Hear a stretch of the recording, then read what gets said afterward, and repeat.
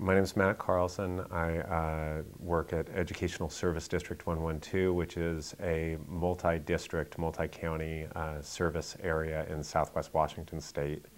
We work with districts in about 6 counties, about 20 school districts, and this is the ESD's 3rd Teaching American History grant. It's the 2nd one that I've been involved with.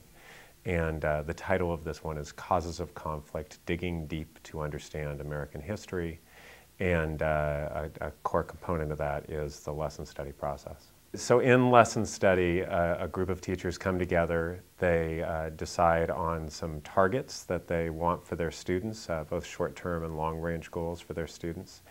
They plan a lesson fitting that target.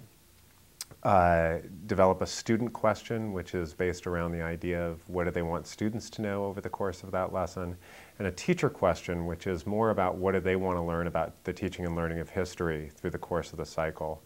They write the lesson together, and then one person from the group teaches the lesson while the rest of the people in the group observe the lesson being taught.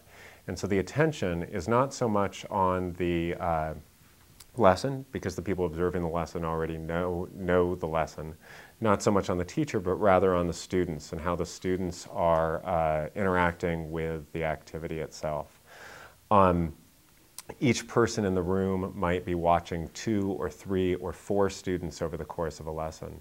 Then everybody gets together after the lesson is taught and debrief, kind of first talk about what they observed and what that suggests about whether or not students were able to answer the student question, what it suggests about the teacher question, and then look at any student artifacts that are created over the course of the lesson, written products or otherwise, and talk about what new insight they gather from that.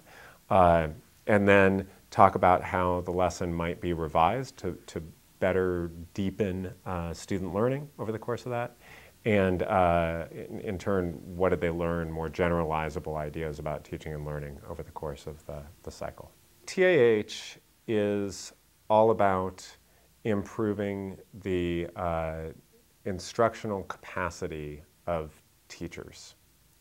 And one way to do that is to deepen teachers' content knowledge so that they know more about the material that they're trying to teach. What lesson study does is it includes that and then brings it all the way down to the classroom level, so that what's truly meaningful is not just what teachers learn for their own merit, but how teachers can then apply that in a way that really meets the needs of the students. And the teachers are the ones who are the ultimate arbiters of whether or not a strategy or an approach is successful, and it's based on how they saw students interact with it.